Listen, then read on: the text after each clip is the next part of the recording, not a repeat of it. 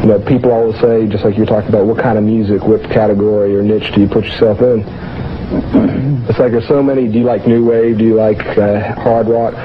It's like, as long as there's the melody, and there's songs from all those categories that are great.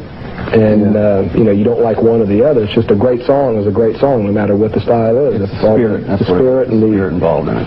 All the elements. So you're actively listening to this other music as well? Constantly. Well, I mean, Don and I had talked a lot of times before about how much of an influence in a subtle way the Cars were on us when they came out, because it was all of a sudden this new sounding type of music that was a little bit foreign to your ear when you first heard it, but that you could take a very simple and very elementary style of rock and roll music and put great melody to it and make it something that's very successful and very unique. And you kind of learn that simplicity maybe is the best way sometimes.